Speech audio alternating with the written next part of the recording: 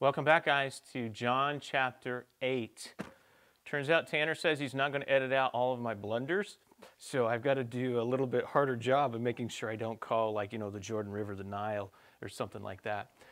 Anyway, we are John chapter 8 today. John chapter 8 begins with the woman caught in adultery.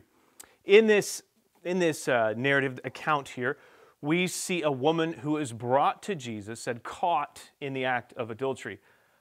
I don't know, I'm not want to be too much of a conspiracy theorist here or go beyond what is revealed here in the text, but it almost sounds like a bit of an entrapment that they knew something was going to happen, or maybe something even more devious than that, but they knew something was going on, knew something was going to happen. They catch a woman, bring her to Jesus, say, this woman was caught in the very act of adultery.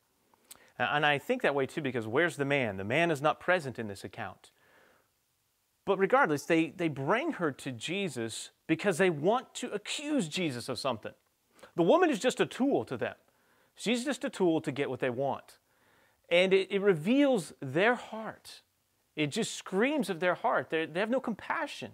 They have no care. They're not even really concerned about the law so much, or the heart of the law and what it's about when it talks about adultery and the pain and the sorrow that it brings to people. They just want a reason to accuse Jesus, and they knew Jesus shows compassion. The Messiah won't have compassion. Jesus has compassion, so we got him. Well, actually what they're wanting to do is get Jesus to violate the law of Moses.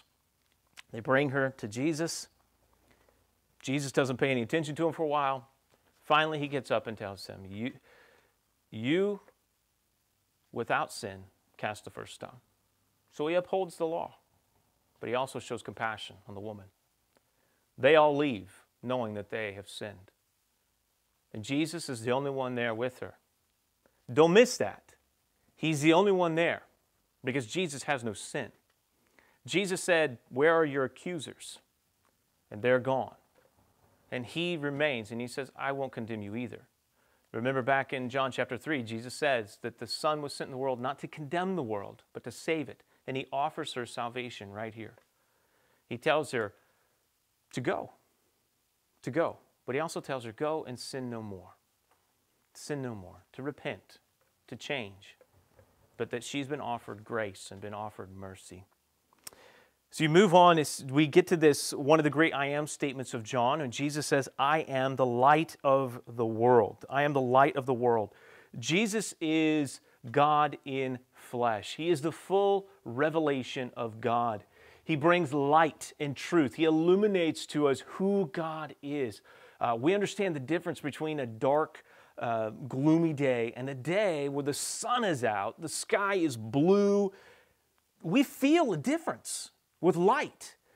We understand the difference. If you ever get up in the middle of the night, see, I have glasses, and when I take these, I get up at night. If I have to get up, I've run into walls before. It's a bad deal. One time I remember after we just moved into our house in Wilcox, one of the kids had gotten up, and so I get up, and I'm not kidding you, I'm just fiddling around on the wall, the wrong wall, looking for the door, because I'm just like totally out of it. But you turn the light on, and you can see. Well, first you're like, yeah! But Jesus says, I am the light. I am going to show you the way. So you're not fiddling around and wandering around in the dark. We know clearly, we can see clearly the way of truth, the way of life, the way of salvation.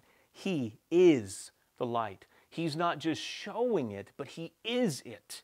He is the way, the truth, the life. Now, next, in this setting, Jesus is teaching, and it says some of the people have believed in Him. And Jesus tells them that they must remain in His teachings. He says, you need to remain in my teachings, to abide. He says this, these are the words of Jesus.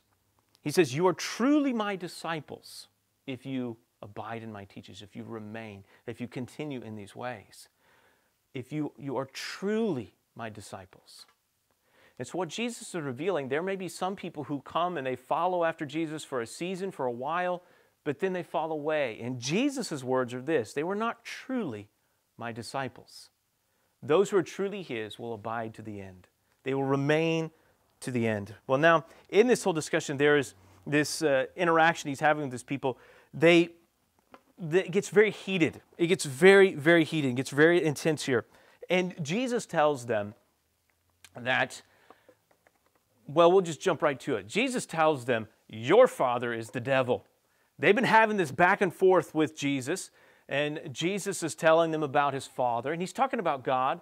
They understand a little bit about what he's talking about, but at times they're confused. They are saying Abraham's their father, and Jesus says, Abraham's not your father. He's not their father in that you don't follow after him. You don't follow the model that Abraham set. You don't have the faith like Abraham. He says, Abraham longed for my coming. He longed for my coming. And Jesus tells them that their father is the devil.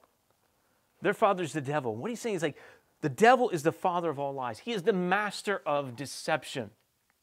He is the master of it in that he will make something that is a lie sound like the truth. And we see it in our world all the time, and we sometimes are maybe susceptible to that. We see it in the beginning, in the Garden of Eden. He made a lie sound like the truth to Adam and Eve, and sin entered into the world. And he has not changed his tactics. He's just crafty at it. He simply makes something that is wrong seem good.